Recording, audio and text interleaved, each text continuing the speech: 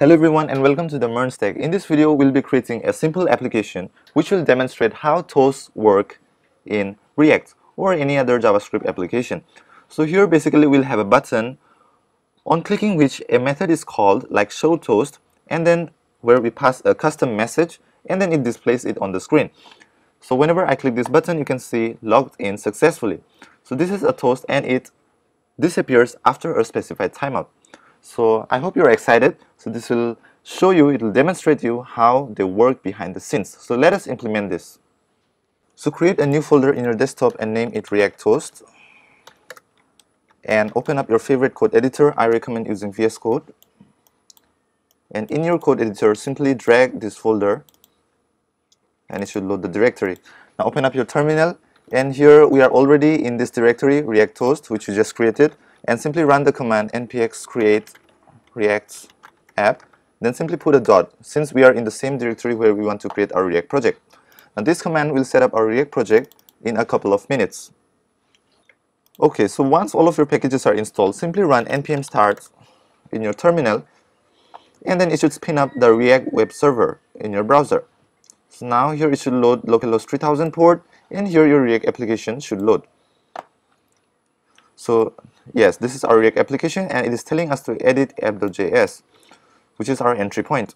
So go to src, go to app.js, let's close this terminal, and here I'll simply remove everything inside this div element. And I'll just write React Toast to see if any message comes up. Yes, we can see React Toast in our browser. Now I want to separate this to a component. So simply create a new component, React Toast.jsx, and here I'll use RFC, which is a shortcut. Because of an extension, you can also download the extension. So here I'll write React Toast component, and I simply want to use this component in app.js. So this component will contain all the logic for displaying toast, the styling for the toast, right? So that we can simply import the component in any file we want and then use it. So I'll say import React Toast from /React Toast. So here I simply want to use it. I will simply want to render the component. So I have to just write React Toast, then this /React Toast. So now we can open up in our browser and you can see React Toast component. Now here we want to add styling for our toast. We want it to show up in the left side of our browser. So what we'll do, we'll create a new CSS file. So I will say toast.css, and here all the styling for our React Toast will contain.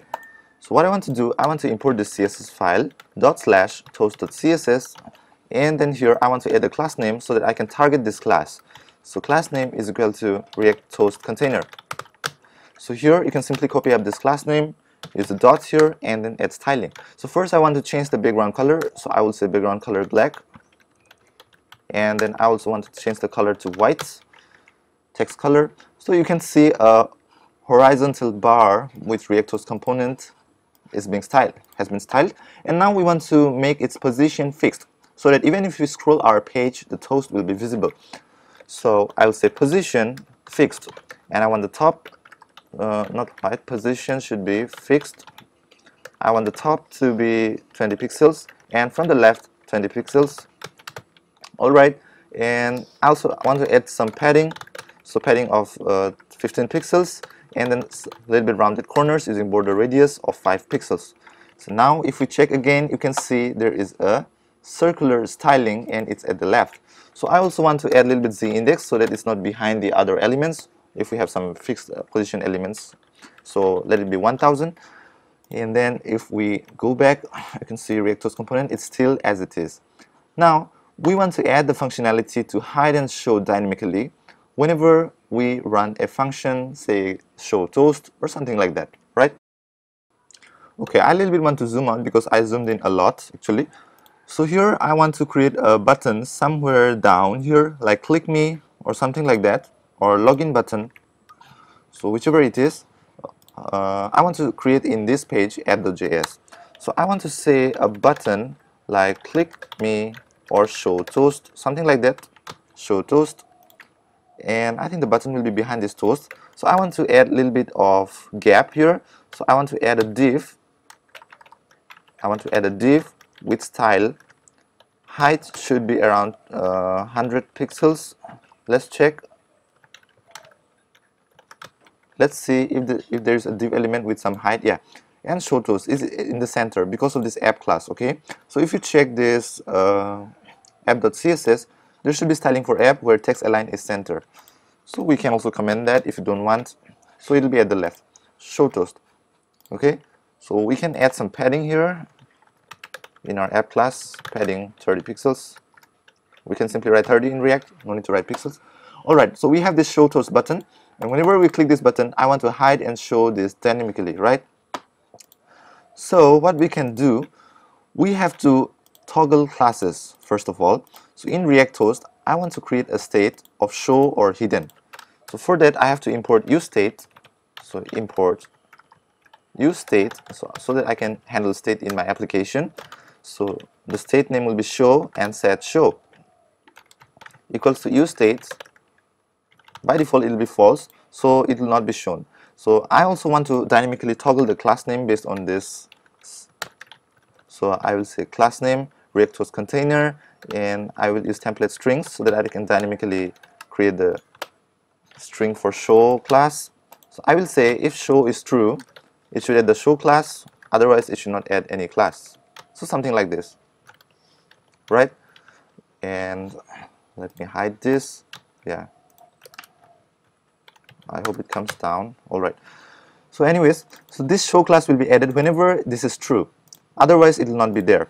So I can copy up this class name again, dot show.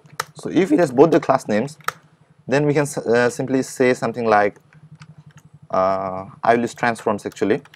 So transform translate.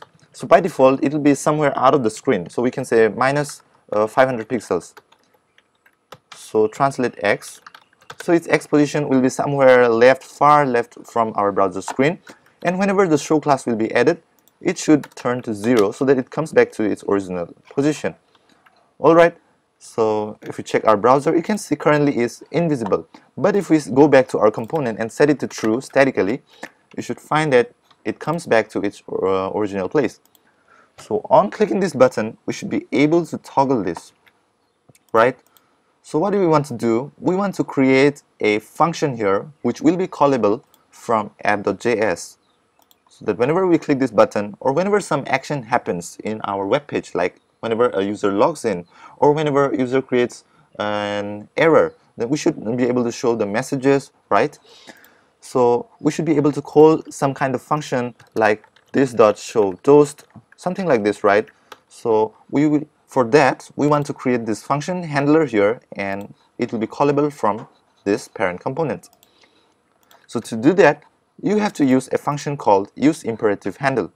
So import useImperativeHandle, useImperativeHandle. So this is a hook by React which allows you to extend the child component with methods which can be called from the parent. So for this, we have to use the concept of forwarding refs.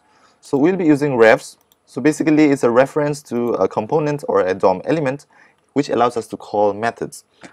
So what we have to do, we have to export forward ref. So I have to import again forward ref. So let me check forward ref. Yeah, this method is available. So export default, let this function be here. So this is our functional component as usual, and here simply you have to wrap it inside forward ref React Toast.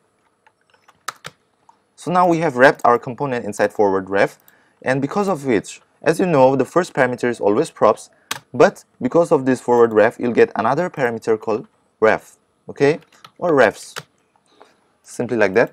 And now you have to use this in useImperativeHandle. So just follow me for a while and you'll come to know. So here I can simply say ref. Here the first argument is ref that you have to pass, and the second argument will be a function that returns an object. So using ES6 syntax, using arrow function, we can return an object like that. And here I will create a method called showToast. So showToast. So this method right here, so this is a method of this object, so which will be callable from the parent. And here we want to set the show like this.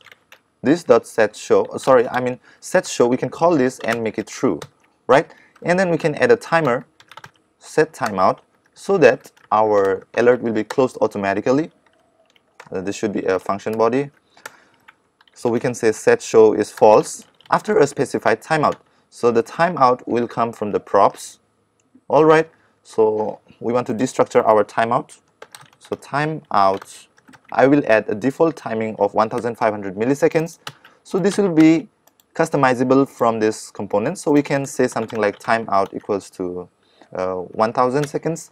So this will change. Also, it should be a number. So let me wrap it up inside JSX. So this is timeout JS expression here, 1000, and this timeout will be coming here. And whenever we call this show toast function using refs, so our toast will be shown, and then after a specified timeout, it will be hidden. So as you have seen, we have already added the classes. So this should pretty much work. And this is our timeout. So what we'll do, we'll go back to our app.js, and now we'll create refs. So what you do, you have to import useRef. Whenever you want to use refs, so useRef, import useRef from React, and here you have to create const toast ref. So I've named your toast ref to avoid any confusion, and here you have to use ref, and now you have to pass this toast ref to this component. So you have to say ref attribute equals to, and simply pass the ref that you created here using the useRef hook. And now we can use this toast ref to show the alerts. So whenever we click this show toast button, say we'll have an event handler called onClick, which will run a function called handleClick, and here we can define our function handleClick, right? And in this function we can call toastRef.current. You have to use current, okay? So using .current, you can access this component element, and here whichever method we extended in use imperative handle. And also remember, you can have more methods like show toast, hide toast, show error toast. You can have a lot of different methods. So for the sake of simplicity, we have only one method here, show toast. So let us call show toast. And I forgot to say one thing, we have to add a custom message here soon. But for now, we'll be showing this default message called React Toast component. So let us see by going to our browser. So by default, it should be hidden. So I think I made it true here. So it should be false. Show should be false by default. Now whenever we click show toast, our onClick function, this one, handleClick will run, and it should show our toast. Show toast, you can see the toast has come, and automatically it disappeared after the provided timeout. So if we make timeout to 3 seconds, it should stay a little bit longer. So click show toast. You can see it stays for a bit longer. Also, we want to add a little bit of animations. As you can see, we already have transform. So that's why I didn't use display none, because it will suddenly appear and disappear. So here I want to use transition. So transition 0.4 seconds. So the translate will be visible. You can see it comes from the left and it goes back after 3 seconds.